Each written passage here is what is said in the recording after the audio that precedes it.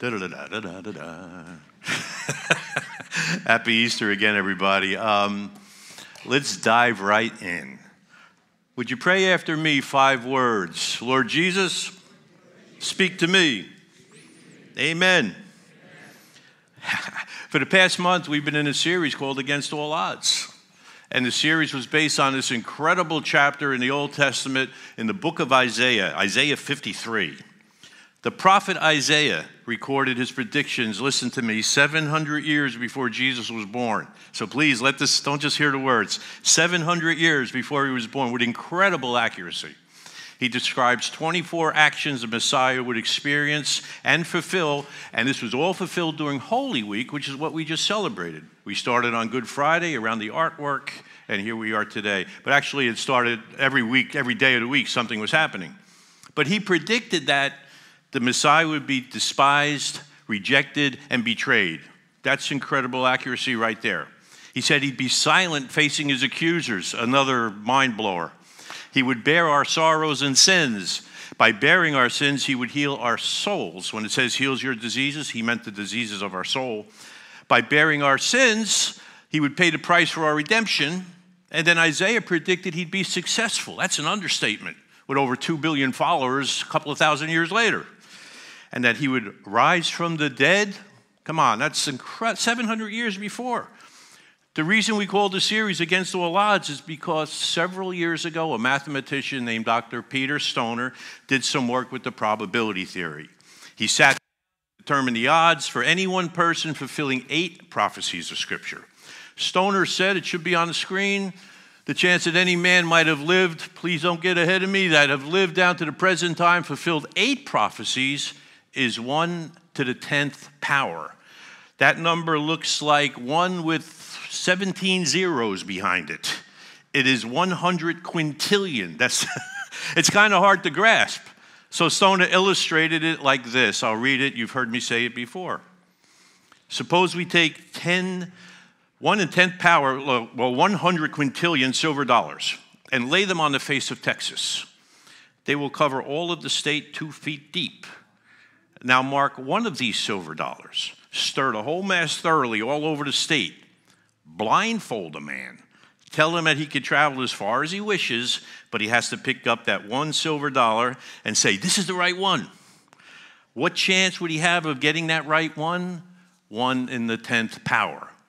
Now, that's 8 prophecies. What are the chances that anyone could fulfill 48 prophecies of Scripture? The number's so big, we don't have a name for it.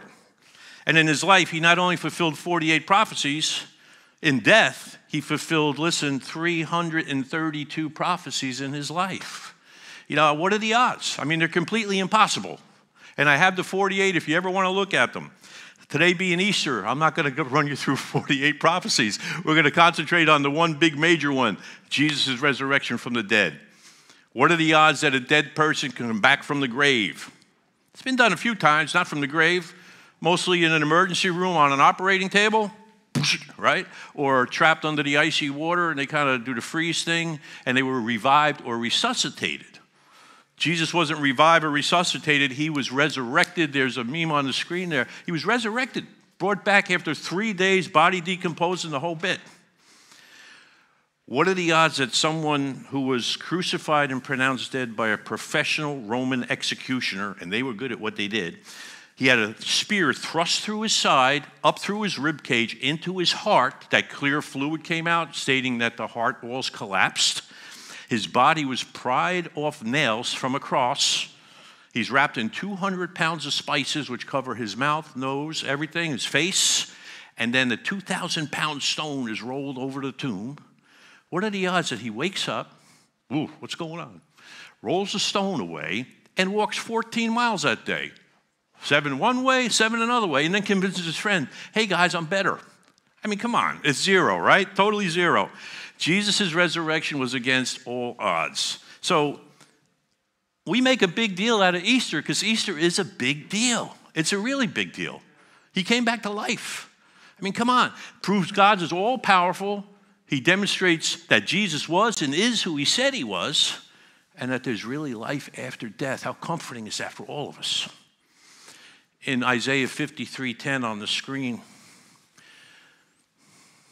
but it was the Lord's good plan to bruise him and fill him with grief. Well, that was Good Friday. What's next? However, when his soul had been made an offering for sin, that happened on the cross. Next. Then he shall have a multitude of children and many heirs. That's you and I. That's all of us, right? What's next? Then he shall live again. There's your, this is today. This is the resurrection. Next. No, the other way. And God's program shall prosper in his hands. God's program is the church. And a couple of thousand years later, like I said, there's branches in all parts of the world. So now we go to verse 11. And he says, remember, this was all 700 years prior. When he sees all that is accomplished by the anguish of his soul, he shall be satisfied. And because of what he has experienced, my righteous servant shall make many to be counted righteous before God, for he shall bear all their sins. So he who knew no sin became sin, so we might become the righteousness in him. So we're all righteous before God because of what Jesus did. What are the odds that that could happen, would happen, and did happen? So I just want to walk you through the story today, and I hope when we leave, we have a little more of an understanding of what happened on Easter Sunday, other than, okay, Christ resurrected. All four gospel writers have it in the Gospels, and I'm going to use Luke's version. Let me take a drink of water first. Did everybody have breakfast this morning? I was at a wedding. I ate things I would never eat. They had waffles and ice cream. If you ever been to the brownstone, man, they do it upright. I'm sorry. I digress. On the first day of the week, very early in the morning, they came to the tomb. Bringing spices that they had prepared, they found the stone rolled away from the tomb. The reason we worship on Sunday is because Jesus rose on Sunday. They went in, but they did not find the body of the Lord Jesus. While they were perplexed about this, suddenly 2 men stood by them in dazzling clothes. They didn't get those at Bloomingdale's. So the women were terrified, and they bowed down to the ground. Why are you looking for the living among the dead? Asked the men. He's not here. He is risen. Remember how he spoke to you when he was still in Galilee, saying, it's necessary that the Son of Man be betrayed into the hands of sinful men, be crucified, and rise on the third day. And they remembered his words. Returning from the tomb, they reported all these things to the 11 and to all the rest. Mary Magdalene, Joanna, Mary the mother of James, the other women were with them, telling the apostles these things. But the words seemed like nonsense to them, and they didn't believe the women. Doesn't that get you mad, women? Come on, what do you mean? Peter, however, got up and he ran to the tomb. In another gospel, it says John beat him. Show off. When he stooped to look in, he saw only linen clothes. So he went away amazed at what had happened. Okay, so what do we know so far? We have several things. First, just before dawn, 3 women went to the tomb, at least 3. And if you were fabricating an account, no offense here, ladies, but in that culture, you wouldn't have used the women because they weren't even allowed to testify in court. Women were very second-class citizens, and you've come a long way, baby, as the Virginia Slims commercial used to say. But why would you put that in there, right, if it was a fable or you're fabricating the account? The second thing, while on the way, there was an earthquake. It tells us that in Matthew. So there's a whole lot of shaking going on. There were 2 earthquakes in a couple of days, and earthquakes are not common in Jerusalem.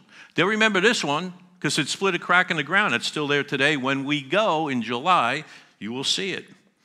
Third, angels announced that Jesus had risen. Angels appeared in the form of men. Matthew says that they appeared like lightning. I don't know exactly what that means, but it says his clothes were as white as snow. Fourth, the women reported the news to the disciples, and on the way, they encountered Jesus in the flesh. They run into him. And of course, the men didn't believe him. The disciples didn't believe him.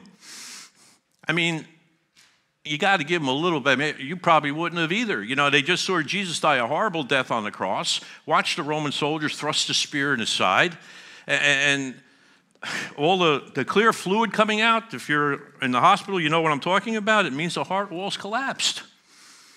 And Peter and John are intrigued enough to investigate at least and go to the tomb. So what happened? This is Easter morning. Everybody's freaking out, totally freaking out. And they're wondering, is this true? Is it not true? And imagine trying to process that kind of information, right? I mean, it's all bewildered. And there's more. Luke tells us Easter afternoon, and this is my favorite portion of Scripture. I played in a band called the Emmaus Road Band when we toured Israel, and this is where we got the name from. Now, that same day, 2 of them were on their way to a village called Emmaus, which is about 7 miles from Jerusalem. Together, they're discussing everything that had taken place. I'm going to paraphrase a little bit while I'm going into it. So while they're discussing and arguing, Jesus himself comes near, and he starts walking with them. But they were prevented from recognizing him. In another translation, but him they did not see. I mean, they lost all their hope, and now they're walking with hope. They don't recognize hope because all their hope died on the cross. How many times when we get knocked off center, when life hits us hard, we don't recognize that God is right there with you? You don't see it. Usually later on down the road, you might say, oh, man, he was with me all along. But in the moment when it hits you, smashes you hard, you don't see him at all, do you? Then he asked them, what are you guys talking about? What's going on? And they stopped, and they looked at him, kind of discouraged and kind of amazed. And one of them named Cleopas, let's call him Cleo. So Cleo answers him, are you the only visitor in Jerusalem? Because remember, it was Passover, so everybody's visiting. And you don't know what things happen these days? And Jesus is being a little sneaky. He's like, what things? He's kind of drawing them out, right? And they said, the things concerning Jesus of Nazareth. He was a prophet, powerful in action and speech before God and all the people. If he was a prophet, you should have listened to what he was saying. And how our chief priests and leaders, so they handed him over to be sentenced to death and crucified him. But we had hoped, we were hoping that he was the one about to redeem Israel. They didn't catch any of the part that he's going to redeem you. We were hoping that he'd overthrow the Romans and redeem Israel, and Israel gets back on track, and we put him up as king. They missed the whole thing here, right? And besides all that, it's the 3rd day. Shouldn't you have been expecting something if it's the 3rd day, right? Moreover, some of our women, they arrived early at the tomb and they didn't find his body. And they came and reported they saw a vision of angels that said he was alive. And some of us we went to the tomb and found it, just like the women told us, but we didn't see him. But him they did not see. And then Jesus gets on him a little bit and he starts. How foolish you are and how slow to believe all the prophets had spoken. Wasn't it necessary for the Messiah to suffer these things and enter into glory? I mean, don't you remember? Don't you remember the stuff I was talking to you about? Don't you remember when I said, look, the Son of Man is going to be betrayed, handed over, crucified, but on the 3rd day, I will be resurrected. Don't you remember? Come on, I told you 3 times. 3 times.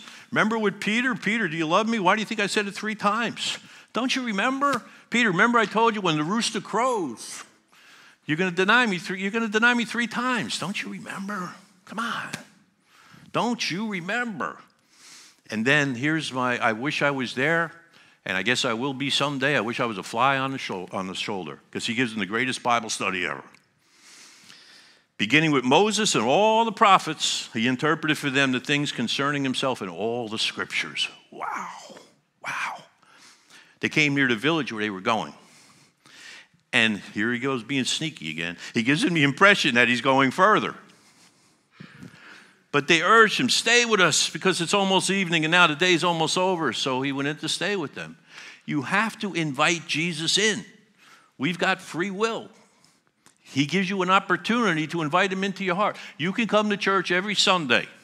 You can tithe, and I hope you are. You can tithe. You can do all the right stuff. But if you don't invite him in your heart, right, he's not going to come in. You're just going to hear me. And the words are going to bounce off you. I'm going to be boring, and maybe you'll like the band, but you got to invite him in. It was as he reclined at the table, he took the bread and blessed it and broke it, and then gave it to them, and their eyes were opened, and they recognized him. But then he disappeared from their sight. There he goes again, right? He breaks the bread is kind of threefold there. Remember communion he did with them, that quiet night, wanted to have dinner with his friends. He breaks the bread and forms a new covenant with communion. Do this in remembrance of me. It also signifies his broken body on the cross. And there's something about us that we don't see the glory of God until we're broken. I don't know what it is, but pain is God's megaphone. When we're broken, we're more apt to see the glory of God.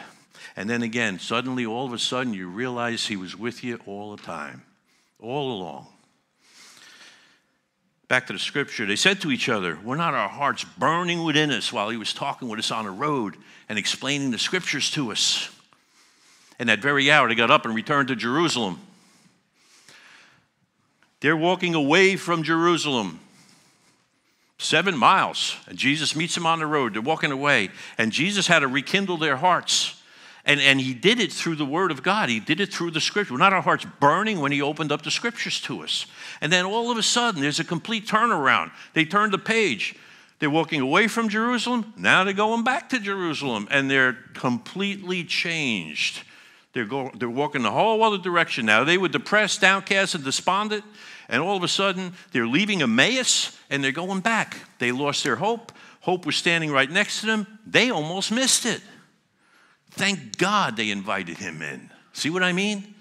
It's the third day and you're leaving Jerusalem. Why not hang out to the end of the day? See what happens when you leave church early? You miss the greatest part. Come on, right? We must act in ways that we believe and expect to be blessed and act like it. What do you need today? Do you need inner peace? Expect it. You need relief from some point of pain? Expect it. Do you need a breakthrough with one of your kids? Expect it. You have success in business? You want success in business? Expect it. And then you're going to realize that, you know what? He was with you all along. What is something that you need, something good that you need to believe for today? Pray for it and act for it. Let's go back to Luke. They found the 11 and those with them gathered. Now they're back in Jerusalem. They said, the Lord has truly been raised. Man, he appeared to Simon. And then they began to describe what happened on the road. And he was made known to them in the breaking of the bread. So we did the morning, now we're in the afternoon. So Jesus reveals himself to 2 disciples on the road to Emmaus. And then Luke continues with them because now they're back in Jerusalem. And he says, as they were saying these things, he himself, Jesus, stood in their midst. And he said to them, peace to you. He gave him his peace. He put his peace upon them, right? And they're startled. They're kind of terrified because they think he's a ghost. And he goes to them, what is wrong with you guys? Why are you all messed up? Why are you so troubled? Look at my nail-pierced hands, my feet pierced one through, and my sword driven side. Look, I still got the wounds. Check it out. Look, a ghost doesn't have flesh and bones. I'm standing here right before you. Having said this, like I said, he showed him all of his wounds, right? And there's still, there's still some disbelief, but they're overjoyed too. How would you be? You'd be in shock, really, right? And then he goes, it's been a rough couple of days. You guys got anything to eat? I'm hungry.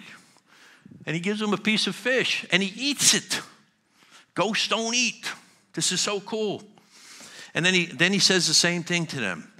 This is what I was telling you. These are my words while I was still with you, that everything written about me in the law of Moses and the prophets and the Psalms, it had to be fulfilled. Don't you remember? And then he opened their minds to understand the scriptures. He also said, he gave them a little reminder. He goes, this is what was written. This is what I was telling you. The Messiah would suffer and rise from the dead the third day. And repentance for forgiveness of sins would be proclaimed in his name to all the nations beginning in Jerusalem. So that was ground zero, and then it goes out. You're my witnesses to these things. And look, I'm sending you as the Father promised. And as for you, stay in the city until you're empowered from on high, meaning the Holy Spirit. So here's the night of Easter. Jesus came to the disciples in the evening. He walked through a wall to get to them. He showed them his wounds so that they would believe. And basically, he had their full attention. He ate something, and now he gives them a Bible study. He uses the Word of God. He explains the Scriptures to them from the first to the last. That's Luke's account of Easter Sunday. Easter Sunday was quite a big deal, wouldn't you say? It's a big day and night, 24 hours. So he rose from the dead. He met and proved himself to no less than 16 people that day, including 4 women, 10 apostles. Judas already split, ran off. Thomas wasn't there on the first Sunday, plus the 2 guys on the road to Emmaus. He walked through a wall, demonstrated what I said before, our upgraded features of our new bodies. Musicians, you can come up. That's kind of cool, isn't it? I'm putting in for that. I don't know what else we're going to be like, but man, oh man. And then he ate some fish. Here's the great part. We're going to still eat. And we're not going to get clogged arteries. We're not going to gain any weight. We're going to have the best food in the world. Holy smokes. And he demonstrated that he was really flesh and blood, not a ghost, not an apparition. What does that mean for us? The resurrection changed absolutely everything. It means that there really is life after death, and God made a way for us to get there. It means we're not evolutionary accidents, but intentionally created sons and daughters, made in the image of God. Please. We done? Let me start that over again. Now, you know what? You blew my head. No, really, it's ridiculous. Made in the image of God, all of God's loves, hopes, and dreams with him. It means that life has meaning and purpose, and it has something better for us to look forward to, right? Jesus is already in tomorrow. And we're wondering, what's behind the curtain? He's standing there saying, it's all right, I'm behind the curtain. You lost a loved one? I took the danger for you. Come to me, all who are weary and heavy laden, and I'll give you rest. My yoke's easy, my burdens are light. Come on, cast your cares upon me. Cast them like a fisherman casts a net, for I'm humble and gentle at heart, and you're going to find rest for your souls. Happy Resurrection Day, everybody. Man, I hope you get the meaning today. Jesus Christ rose from the dead. He's Lord of all creation. He's the Lamb who was slain for the sins of the whole world, yours and mine. Crucified, resurrected, ascended, sitting at the right hand of the Father. And he left behind us people to report what was going on. And it's still rolling. The concentric circle from Jerusalem is still going. He's the eternal Son of God. He's somebody you could trust. Let him have your heart. Let him have your life. Let him have your life forever, really. Would you pray these words with me? I'll say them. You say them out loud with me. Lord Jesus, I believe you're the Son of God. I believe you died for me. I believe you rose for me. I want to live for you. Live your life in me. Be my Lord. Be my Savior. I'll serve you forever. How do you serve him? Love each other. That's it, the big one string on the guitar. Love, love, love. Love each other. Come on, that's it. Don't lord it over people. Don't boss people around. Don't throw pens when something doesn't work right. I'm Italian. I can't help it. Now, I'm going to ask you a question. It's not a trick question. If you prayed this prayer for the first time in your life, if today you sincerely invited him in, would you just slip your hand up? I just want to be able to pray for you. Amen, amen, amen, amen. Oh, man. Lord, thank you for coming to us. Thank you for coming for us. Thank you for being with us and suffering death on the cross for us.